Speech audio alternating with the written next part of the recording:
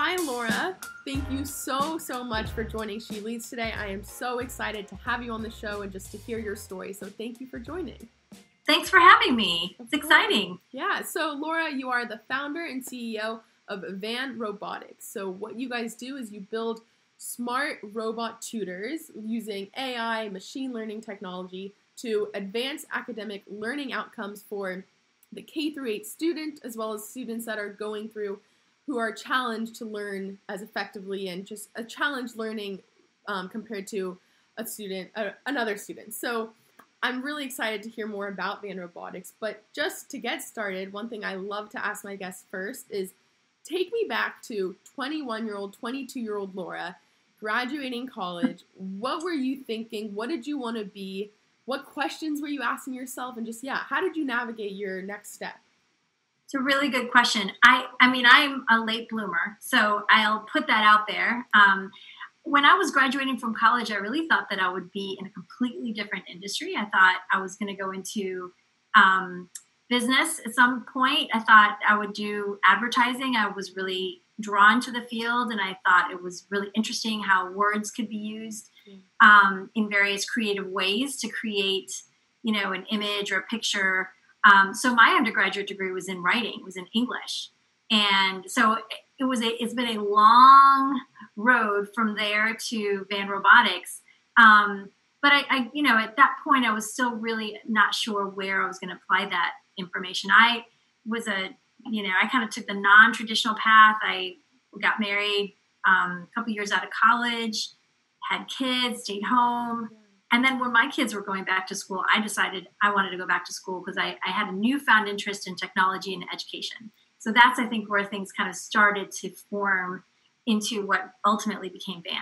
Wow, that's amazing. So in this time right after college, did you dabble in advertising and did you go into different industries and you realize, okay, this is not for me. I haven't found my passion yet? Yes. Okay. Exactly. Yeah, I did. I dabbled here and there. I took a couple of jobs. I did some introductory work for a couple of companies and some firms that were, pretty large in size. And so I got to learn a lot about that, but I didn't really find my foothold there. I didn't have the passion for that work because it was the product that you really have to have a passion for. It was the industry that you really needed to feel that way about. And I just hadn't found that yet. Yeah. So now you've had kids, and that's almost where it seems like you opened your eyes to education and you realize, okay, there's something to improve here in this education sector.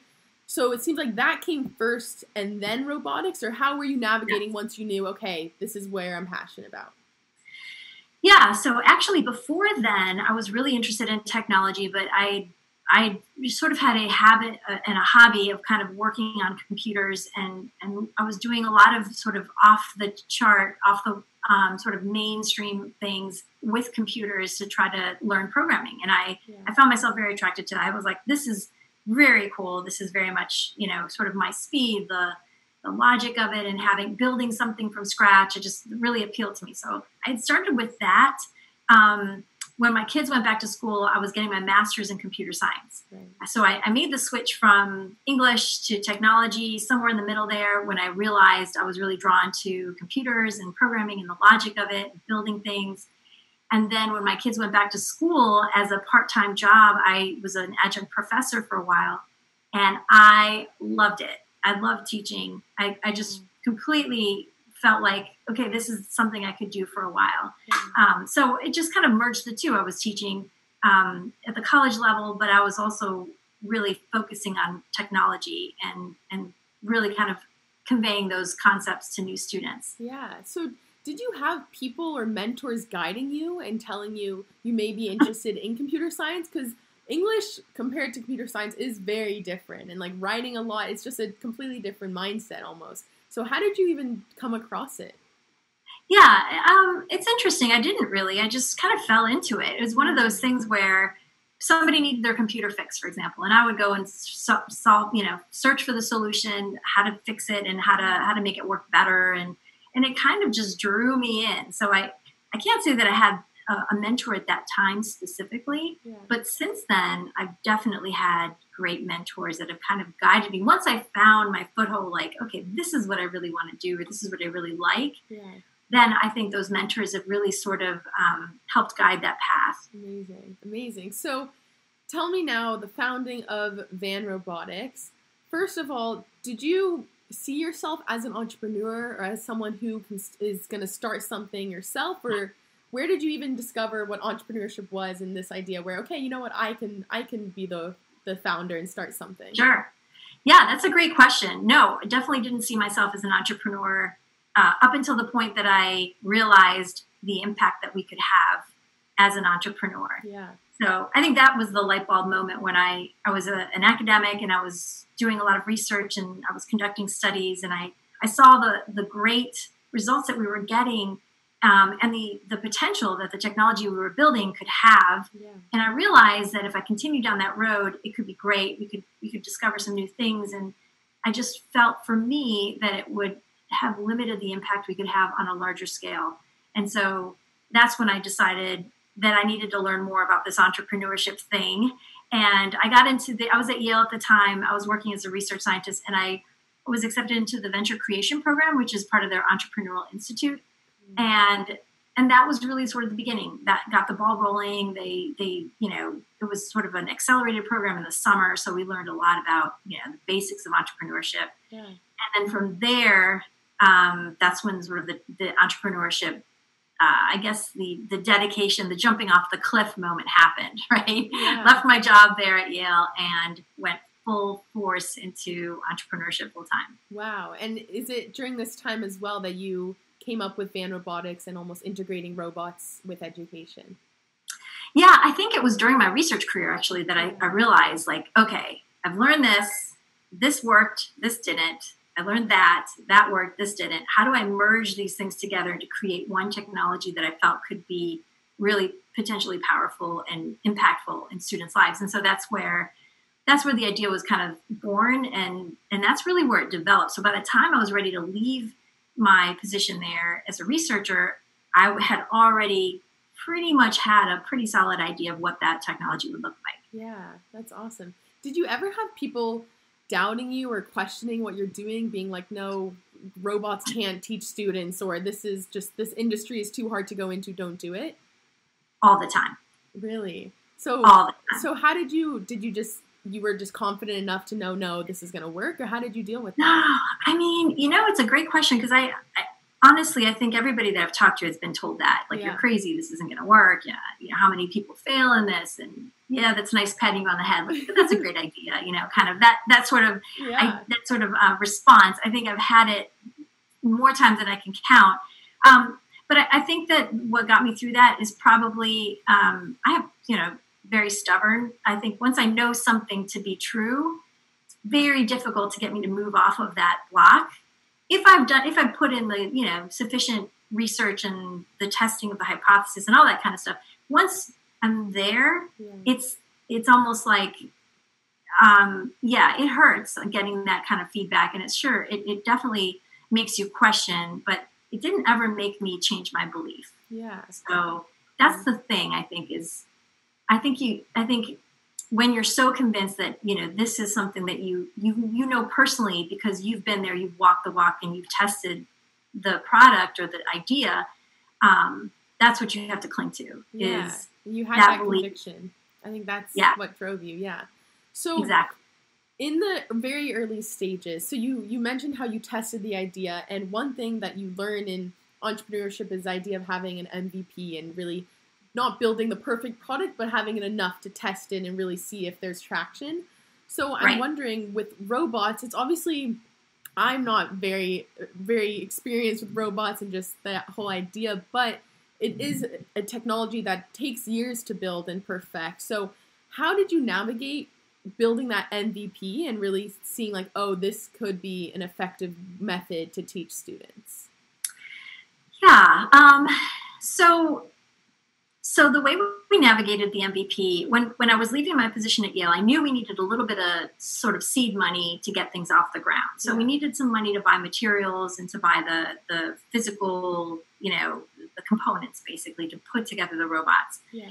We also needed a little extra money to pay for people. So what I did was I looked around for some startup friendly incubators and organizations that would support us through grants. Mm-hmm. So there was no equity commitment. There was no layout of any promise sort of in the future. It was just basically, here's a small grant. I think the first one we got was $25K. It was large enough to support the components and building and to support a little bit of extra work for, subcontractors, people that we could just quickly hire and say, hey, can you create this CAD really quick? Hey, can you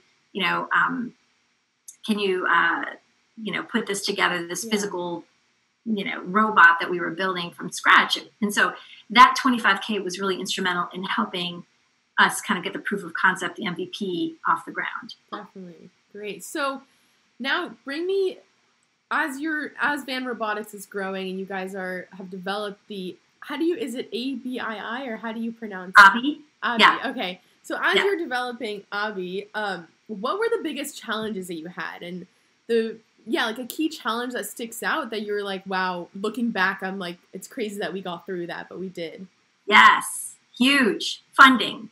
Okay. I think in a nutshell. Yeah. Funding is the oxygen to every startup, right? I mean, if you don't have any funding, if you don't have any cash, it's really difficult to not only prove your concept, but to also gain any traction. So funding was probably the most difficult. I think right after I left Yale and I got that first grant, a few months later, I applied for the Techstars Accelerator program. And that was the next step in terms of being able to have the capital, have the training that I needed to learn how to not only build a product, but also how to build a good company with a good, strong foundation to build, and to ultimately support the people that would build the product. So I think that was probably the biggest challenge, funding. So going off of funding, one thing that I ask is, as a female founder, obviously it's unfortunate, but there's still a gap between female funders and founders compared to male. And so I'm wondering, did you ever feel that because you're a female, because you're starting a tech company, all of this, does this impact how investors viewed you and your company and whether they give money? Yes. Yeah. 100%. What advice can you give to other females? Like, how do you go through that? Yeah, I think it's tricky, right? I mean, I think it's different for everyone that goes through the process. Yeah. I think one thing that's really important always to remember is who you are, right? No matter who you are, no matter what that looks like for you, I think you need to remember that going into any investor meeting, any pitch competition, anything that you do, I think, for your company, representing your company, is to stay true to that. Yeah. Because I think that ultimately will really impact the success that you have with your company. It's your company. Yeah. And I think one thing that we tend to do is unfortunately, there is a lot of bias in the funding process. It's been proven. There's been studies and all of that good stuff. But you will find the right people. If you remember who you are and you stay true to that, I think, and you stick with it, that whole, stick with itness, I think is important because, it's easy to kind of lose that momentum when you feel like, okay, I just need this X amount of dollars to get to the next level. And everybody keeps saying no and no and no and no. I think there's a good number of resources available for us as women. And now the network of women is growing. Yeah. So even though they may not be with you right where you are, I think it's important to have that and know that there are other women out there who've got your back. Yeah.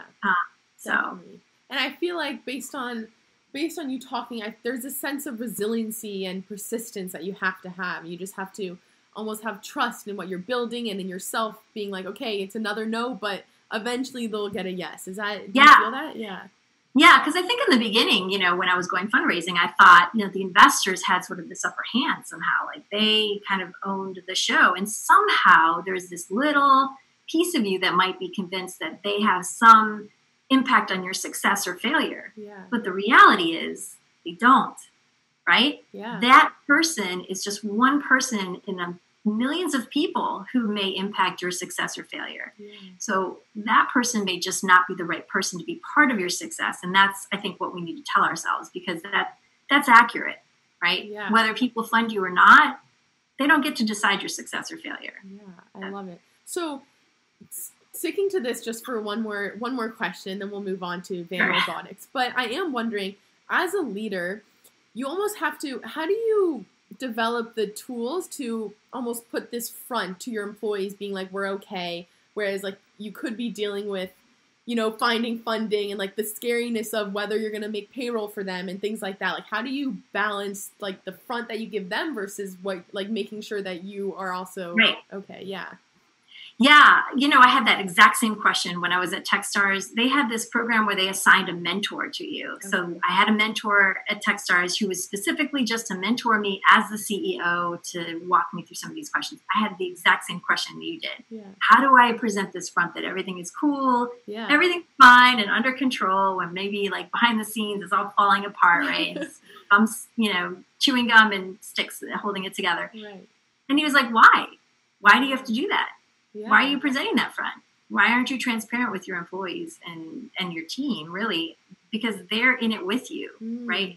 They're all, and you really are all in it together. And so transparency has been my go-to, my number one. I'm transparent with everybody so they understand where we are, where we're going.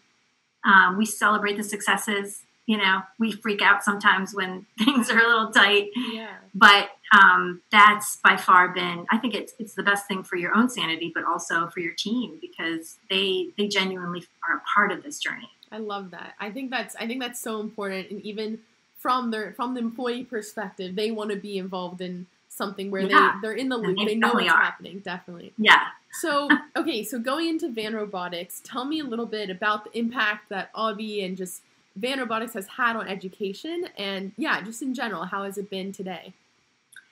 It's been exciting. I mean, we literally had our first shipment of robots in December. Wow. So we shipped or sold officially our first robot in January. And since then, we are now in more than 40 organizations. We're in 14 states. We get inundated with messages from not only parents that want to buy the home edition. We just rolled out the home edition for the COVID to help with the COVID situation, but also we're getting calls from teachers and from district level, people who are worried about the fall, right? Because all of these kids have been out of school for 3 months, plus summer's coming. It's another 3 months. Yeah. It's a little bit of melee, and unfortunately, we're going to have a larger population of kids that are now going to be below proficient. And that delta between the kids that are proficient and those that aren't is going to be much wider. So It's going really well. We feel like we're doing good things, and we're just keeping up with the demand right now.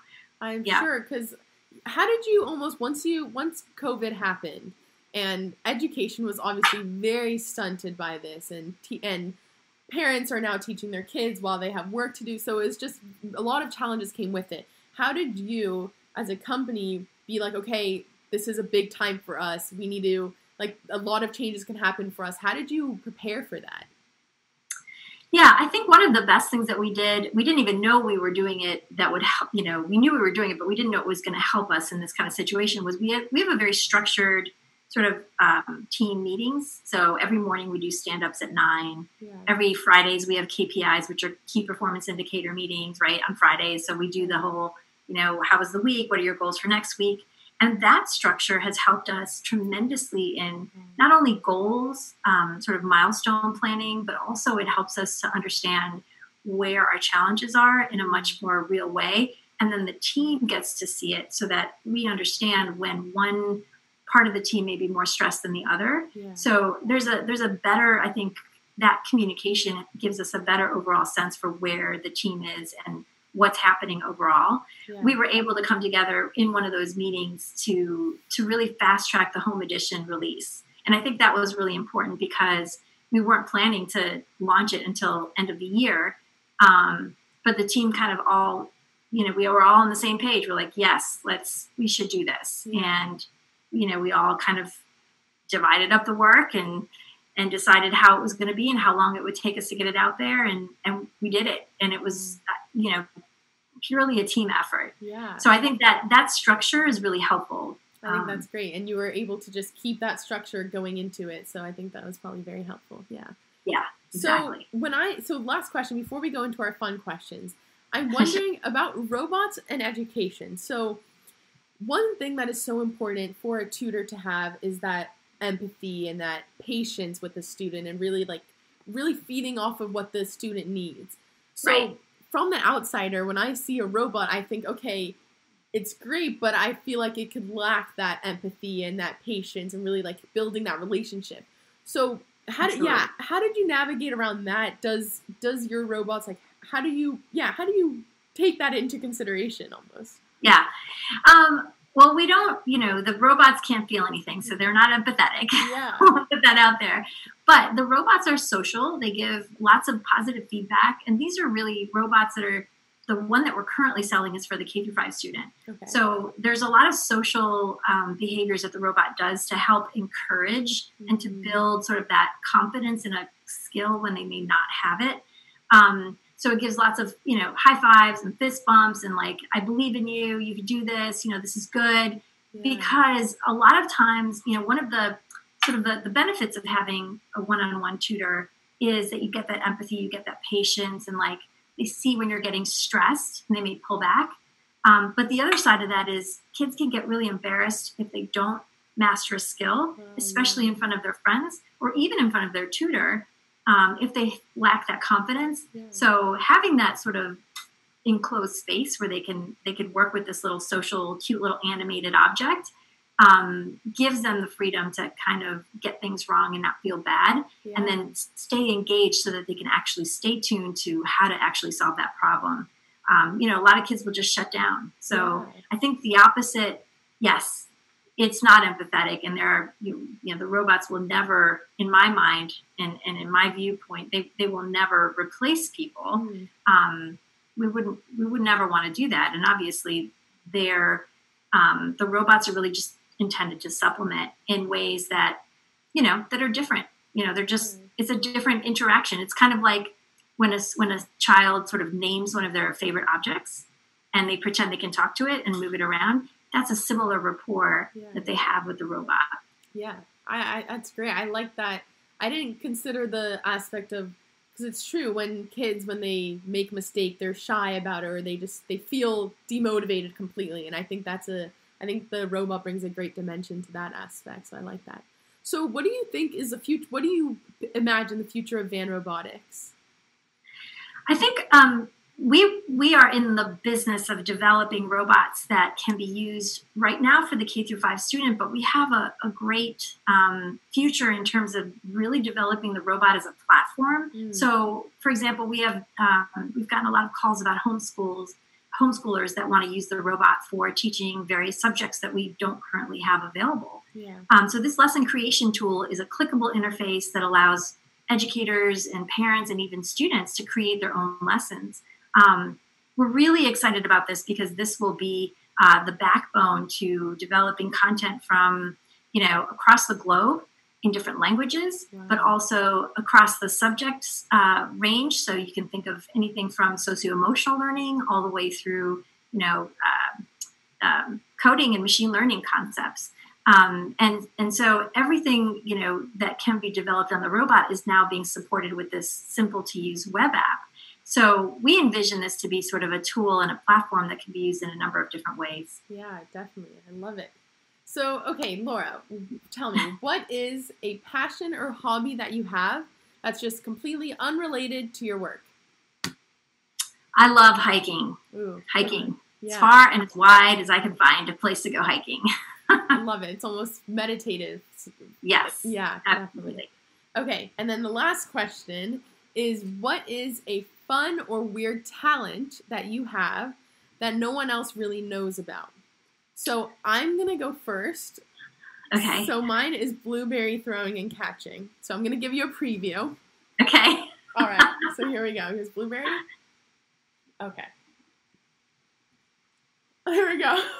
Wow. That was a little bit of a sketchy throw, but I got it together. It's all good. You got it. You did it. That's amazing. Thank you. Gosh, I wish I had a cool skill like that. I need to get some blueberries in practice. What is a good, let's see. I'm trying to think of an interesting skill people don't know that I have. I can speak Spanish fluently. It's not really a weird skill. I'm trying to think of something else that I could do that nobody else knows that I can do. I don't know. I could probably eat people under the table in terms of pizza. I could probably eat more pizza than people think I can eat. Okay. I'll accept that. I'm not sure that qualifies, but that's okay. That's good for now. But Laura, I just want to thank you so much for coming onto the show. It's been so fun and honestly so interesting for me just to learn about this integration of robotics and education. Thank you. I think it's great. Thanks so much for having me on. I appreciate it, Carly. Of course.